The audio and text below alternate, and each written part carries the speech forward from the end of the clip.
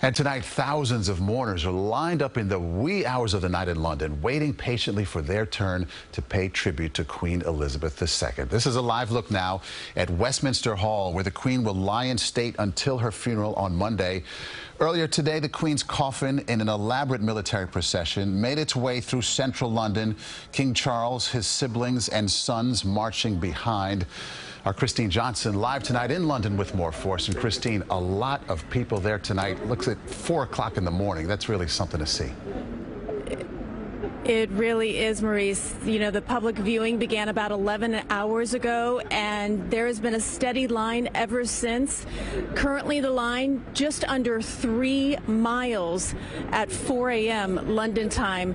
And, you know, the palace does have a YouTube channel right now for people to keep up with how long the line is and where the back of it is, so those wanting to join will know exactly where to go. So let me just give you a quick idea of how this works. Right over there is the Lambeth Bridge, and people actually have to go across the Thames to get over to Westminster Hall, and the line comes this way. Let me show you right around. Joe can swing the camera back over here, Joe, and we'll take a little walk to just give you a little glimpse of how these folks are standing here along the Thames River just past 4 a.m.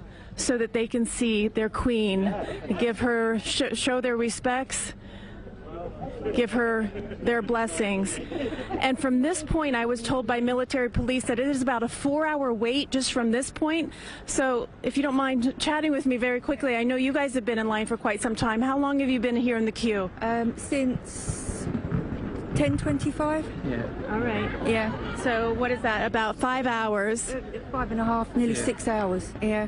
What has it been like? It's been okay. It moved. I mean, we got stuck for an hour just at the top of the stairs there. But it's been fine. You talk to people. And what is the mood here? How are you feeling?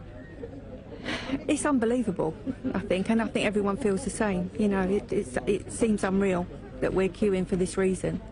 But yet it's so important for you to be here in the wee hours of the morning to see your Queen? Yes, it is. Yeah, yeah. I just think it's so sad. Well, thank you for taking the time to speak with us. We appreciate it. Best of luck to you both. Okay. Bye-bye. So, of course, Maurice, earlier today, the Queen's coffin did leave Buckingham Palace for one last time, and it was quite the procession that will go down in history.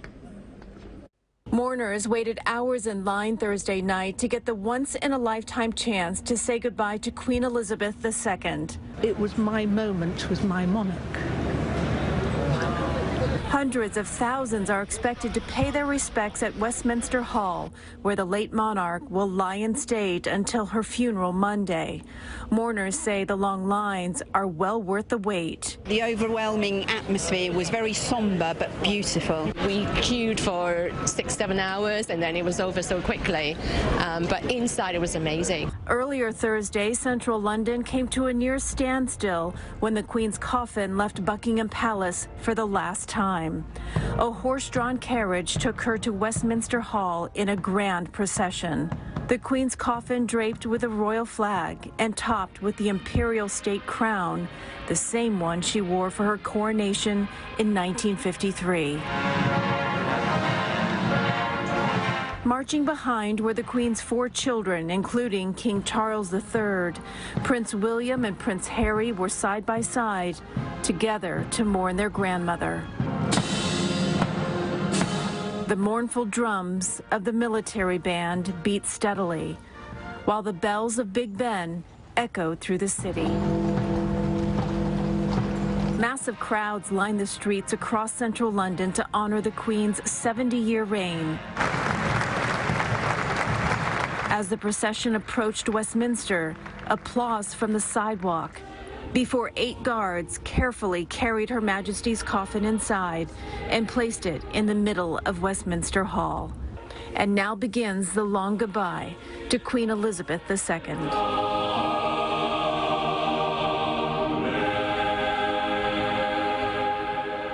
Kristine, we all had to marvel at the precision today. A military operation in the truest sense. You had to imagine this took all kinds of practice. It certainly did. There were several rehearsals overnight leading up to today. And, you know, they're not done yet. Just a few minutes ago, take a look at what we found here right outside of Westminster Abbey. Royal Guards began rehearsing for the funeral on Monday.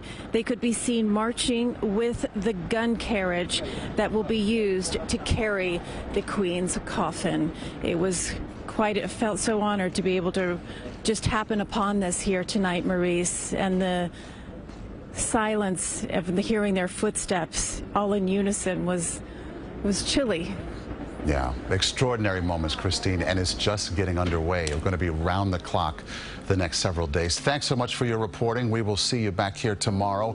And do keep it right here with CBS 2 and CBS News New York for continuing coverage as we remember Queen Elizabeth.